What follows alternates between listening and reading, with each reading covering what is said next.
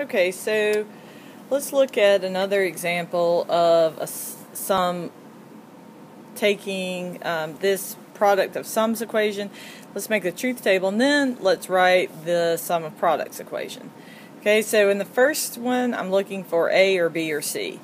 Well, that one's not going to be true, the 0, 0, 0, so we put a 0 there. Alright, the next line, I know from now on I'm either going to have A or B or C. So I just really have to look and see, do I have not A or do I have B? So I know I have C, do I have not A? Yes, so that's a 1 here. Right? I know that I have B, do I have not A or do I have B? I actually have both, so that's a 1. Alright? I have B and C, that's no problem. Do I have not A? Yes, I also have B. Right? This one's good.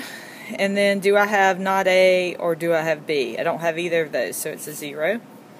Alright, so now as I move on down, I'm good for the first parentheses, then here, not A or B.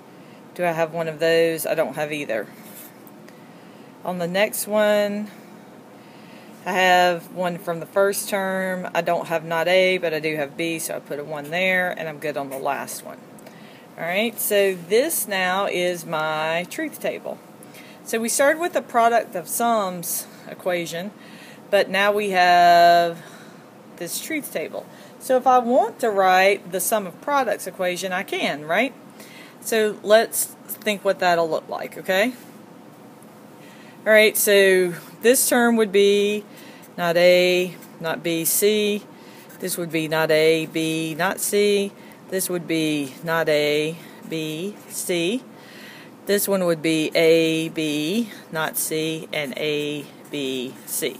So we would write that as Y is equal to not A, not B, C, or not A and B, and not C, or not A and B and C, or A, B, not C, or A, B, C.